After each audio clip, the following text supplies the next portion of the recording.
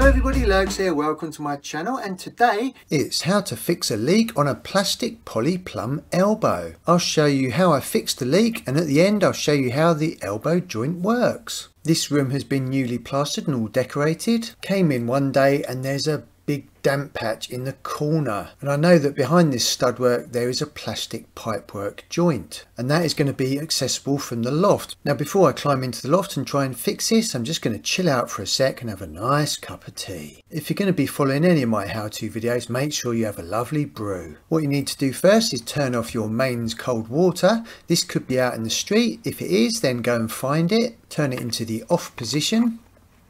That turns off your mains cold water. Don't do this if you live in a block of flats because you'll isolate everybody's water. If you can't find it in the street and you've got it indoors, locate your stopcock and turn that clockwise to turn it all the way off. Talking of stopcocks, there's a link above now about what to do if your stopcock is dripping. Now let's climb into the loft and locate the pipe that is dripping, which is here.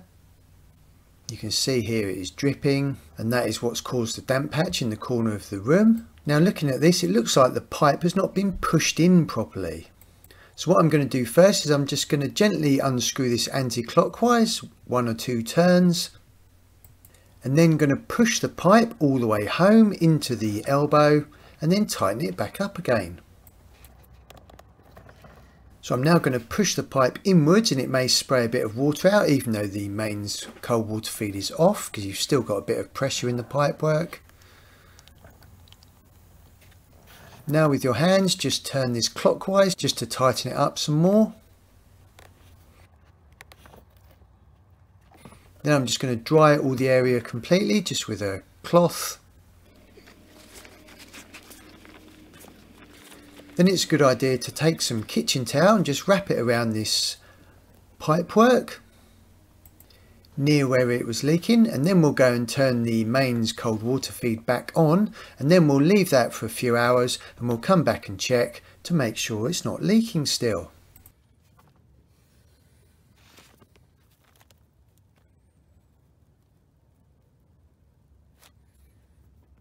So as earlier, go out to the main stopcock in the street and turn that on.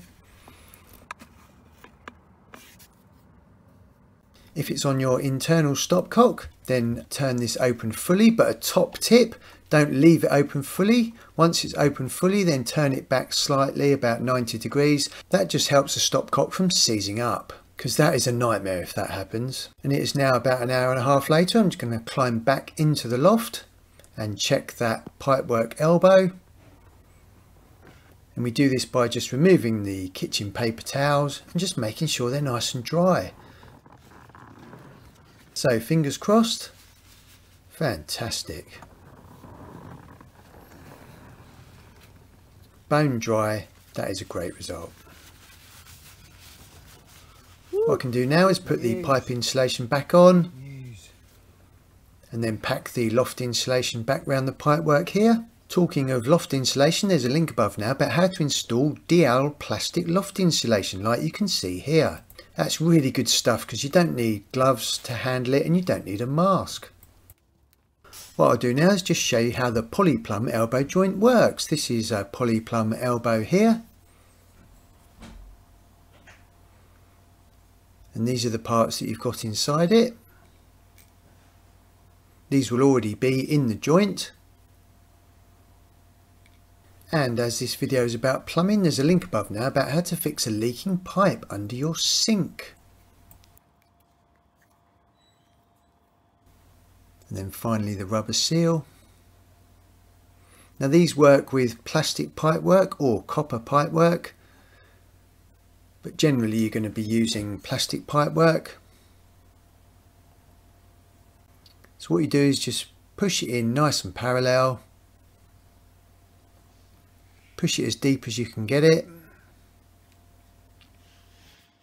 and then just tighten it up. And you only need to do these hand tight as you can get it. Obviously to remove it you unscrew it anti-clockwise, and then you can just pull the pipe out. This will pull out the innards as well.